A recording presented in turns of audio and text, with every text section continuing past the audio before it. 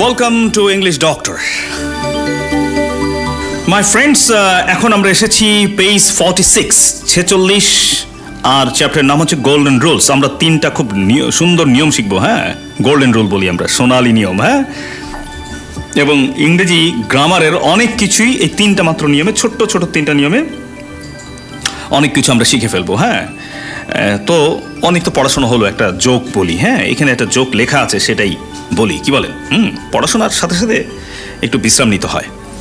যে কোনো কাজে এক নাগাড়ে কোনো কাজ করতে হয় না, একটু বিশ্রাম নিতে হয়, একটু কফি খেতে হয়, চা খেতে হয়, বা একটু উঠে একটু ঘুরে আসলেন কোথাও। এক নাগাড়ে কোনো কিছুই ভালো না। এক নাগাড়ে ঘুম ভালো, হ্যাঁ, কিন্তু সব কিছুই এক নাগাড়ে ভালো না। তো জোকটা বলি। ছোট একটা ছেলে নদীর মধ্যে পড়ে গিয়েছে, বুঝছেন? তো সবাই বলছে বাঁচাও বাঁচাও, কিন্তু কেউ নদীতে লাফ দিয়ে ঝুঁকি নিচ্ছে না। নদীতে স্রোতও ছিল। হঠাৎ করে দেখা গেল একজন নায়ক লাফ দিয়ে পড়েছে। সাঁতরে যে সঙ্গে সঙ্গে বাচ্চাটাকে উঠিয়ে এনেছে, যেহেতু বাচ্চাটা সাঁতার জানতো না, প্রায় ডুবে যাচ্ছিল। তো পাড়ের লোক তো সবাই বাহবা দিল, বা তুমি তো you R A real hero, তুমি তো হিরো, তুমি না থাকলে ছেলে শেষ। লোকটা তো গেল খেপে, মানে কেন খেপে গেল? প্রশংসায় খুশি নয়, খেপে গেল। আর রাহেন মে আমরা হিরো, আমি খুঁজতেছি আমার ধাক্কা দিয়ে হালাইলো কোন হালায়। হ্যাঁ, ওরা কেউ ধাক্কা দিয়ে ফেলে দিছে, বুঝছেন? তো চিন্তাগুলো পড়ে যখন গেছি, তো অন্যটা বাঁচাই নিয়ে আসি, কী করবেন বলেন? তো এই যে কৌতুকটা আপনারা জানতেন, এটা কমন কৌতুক। হ্যাঁ, অনেকেই জানেন। হাসি মনে একটু কম হয়েছে, তাই না? হ্যাঁ, এটা তো জানতাম, হয়তো হাসেনও নাই নাকি? আচ্ছা, যাই হোক, এনিওয়ে এই জোকটা বলার একটা কারণ আছে। হ্যাঁ, কারণ কি জানেন, আমরা আসলে ধাক্কা না খেলে, একটা সিচুয়েশনে না পড়লে আমরা এই ভাষাটা শিখতে চাই না। একটা সিচুয়েশনে পড়তে হয়। ধরেন বস বলেছে ইংরেজি না পারলে এই বেতন, এই চাকরি থাকবে না, তখন আপনি শিখবেন। হ্যাঁ, আপনার আমেরিকা যেতে, ইংরেজিটা একটু বলতে পারলে আমেরিকা যেতে পারবেন, তখন একটু শিখবেন। একটা কোচিং সেন্টার যে ভর্তি হবেন, তাই না?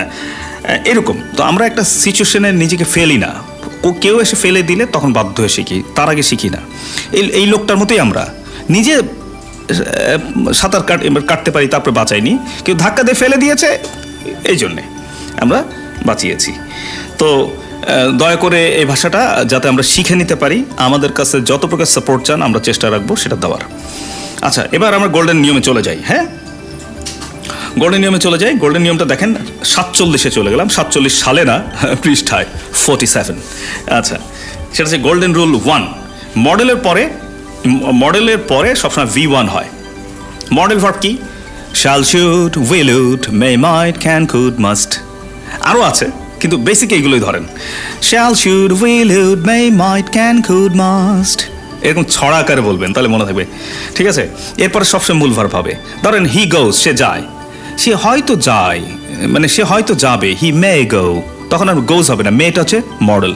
আই উইল গো, মানে আই উইল গো হয়, হি উইল গোজ কখন হবে না, হি উইল গো। ওই যে মডেল, এইগুলোকে কি বলে? MODEL, model. মডেল ভার্বসের পরে সবসময়, মডেল ভার্বের পরে সবসময় কি হয়? মেইন ভার্ব হবে সবসময়। ভার্ব হলেই মেইন ভার্ব। ঠিক আছে? তাহলে আবার একটু বলি। shall, should, will, would, may, might, can, could, must। ধরেন এইগুলো বেসিক মডেল ভার্বস, এগুলো পরে মেইন ভার্ব হবে। একটা নিয়ম গেল। 2 নম্বর নিয়ম হচ্ছে, আমরা যদি একসাথে লিখেছি, আমি একটু ভেঙে 3টা করছি। না, 3টাই নিয়ম আছে। প্রথমটা ডু ডিড ডাজের পরে মেইন ভার্ব হয়, এটা একটু মাথায় রাখতে হবে। হ্যাঁ, ডু ডিড ডাজের পরে মেইন ভার্ব হয়। তার মানে মডেল, এটাকে আমরা 2টা নিয়ম না করে একটা নিয়ম করে ফেলেছি, যে model plus do did does. অর্থাৎ কোনো বাক্যে যদি ডু, ডিড বা ডাজ থাকে, তারপরে ভার্ব সবসময় V1 হবে। Does he go, did he go, do the go, does, do, did সবসময় কিন্তু মূল ভার্ব হবে, বুঝেছেন? হ্যাঁ, সবসময় দেখেছেন does he go, did he go, do they গো, সবসময় মূল ভার্ব হচ্ছে গো হয়েছে সবসময়। অর্থাৎ মডেলের পরে এবং ডু ডিড ডাজের পরে ভার্ব থাকলেই মূল ভার্ব, শেষ। 2 নম্বর নিয়মে যান। হ্যাভ, হ্যাজ, হ্যাড এর পরে ভার্বের 3 নম্বর হয়। 3 নম্বর কি? V2, V3 কি? মানে past participle. Go, went, gone, do, did, ডান। তাহলে ডু হচ্ছে 1 নম্বর, ডিড হচ্ছে 2 নম্বর। 2 নম্বর মানে হচ্ছে আপনার চরিত্র খারাপ, তা কিন্তু না, নাম্বারে 2, মানে হচ্ছে পাস্ট। আর ডান হচ্ছে ডান কি? ডান হচ্ছে পাস্ট পার্টিসিপল। তো সংক্ষেপে বলতে পারেন V1 মানে মূল ভার্ব, V2 মানে পাস্ট ফর্ম, V3 হচ্ছে পাস্ট পার্টিসিপল। ঠিক আছে, একটু ভেঙে চুরে বললাম যাতে আমরা বুঝতে পারি। হ্যাভ হ্যাজ হ্যাড এর পরে ভার্ব থাকলে সবসময় কি হবে? V3 মানে পাস্ট পার্টিসিপল V3। তার মানে এই নিয়মটা জানলে আপনি অন্তত ভুল হবে না। কীরকম? ধরেন এইসব ক্ষেত্রে কি হবে? হি হ্যাজ গোয়িং হবে নাকি গো হবে? আপনি বুঝতে পারছেন, ও হি হ্যাজ, তাহলে V3। ও গোয়িংও হবে না, গো হবে না, কি হবে? গন। হ্যাঁ, জনগণ গিয়েছে, জনগণ হ্যাজ গন, নাকি? তো he has gone, they have gone, they have gone, তারা গিয়েছে, তাই না? They have gone. আমি এই নিয়মটা শিখেছিলাম ইংরেজি শেখার শুরুর দিকে। তো আমি একবার ফর্ম ফিল আউট করছিলাম, I was feeling out A form.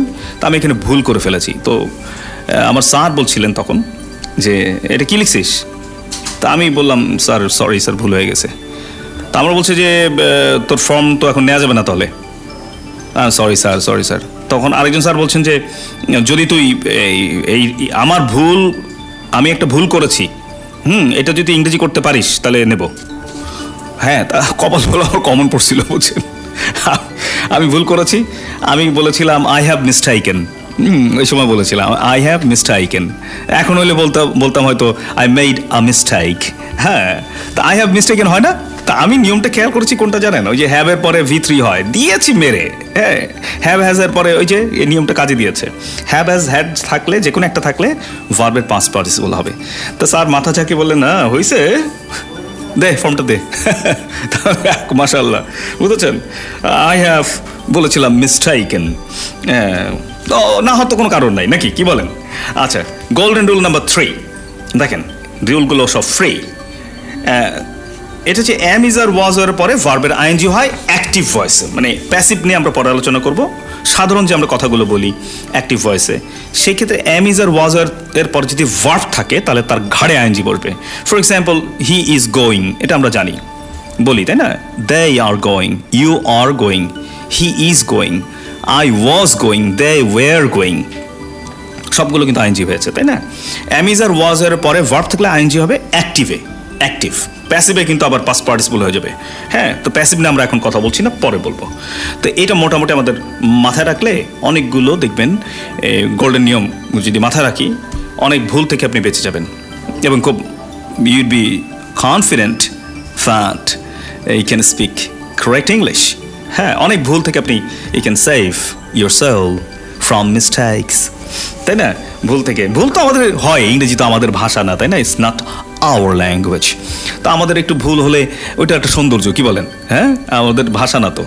বিদেশিরা যখন কথা বলে, বাংলা বলে, তখন কত ভুল হয়। হামি যাবাই, তুমি যাবাই, হামি যাবাই, তুমি যাবাই, ভুল হচ্ছে না? তো আমার যেহেতু মাতৃভাষা না, তো আমার একটু ভুল হবে, তবে আমরা চেষ্টা করবো ভুল যেন না হয়। এরপরে ভুল হলে এত কাউকে লজ্জাও দিবেন না, নিজেও এত টেনশন করবেন না, because it's not our own language. Okay, this language does not belong to us. এই ভাষাটা আমাদের না, ওদের ভাষা, তাই না? একটু ভুল হতেই পারে, কিন্তু আমরা চেষ্টা রাখবো সঠিক ইংরেজি শেখার আর নিজের ভাগ্য লেখার, ইনশাআল্লাহ। আচ্ছা, তাহলে হ্যাঁ, এইগুলো নিয়ে কিছু এক্সাম্পল দেওয়া আছে, আমি পড়ি না, 47 পেজ নাম্বার পড়ি। দেখেন, golden rule number 1, we will go, model, এই যে উইলটা হচ্ছে মডেল আর গোটা হচ্ছে V1। Do the no, did the no, does he know. She has gone, golden number rule number 2, she has gone, they have gone, he had gone. Acha, golden rule number 3, I'm going, we are going, he is going. ঠিক আছে, he is going. I was going, we were going. হ্যাঁ, আমি যাচ্ছিলাম, I was going, we were going, আমরা যাচ্ছিলাম। আমি চলে যাচ্ছি এবার পরবর্তী পেজে, যদিও মডেল আমরা যে 48 পেজে গিয়েছি, এখানে মডেল ভার্ব নিয়ে আমরা আলোচনা করেছি আগে। তারপরে কিছু শর্টকাট টিপস নিয়ে আমরা আলোচনা করবো এর পরের চ্যাপ্টারে। ঠিক আছে বন্ধুরা, গোল্ডেন রুলটা কেমন লাগলো জানাবেন। হ্যাঁ, golden rules, 3 golden rules we discussed. Thank you.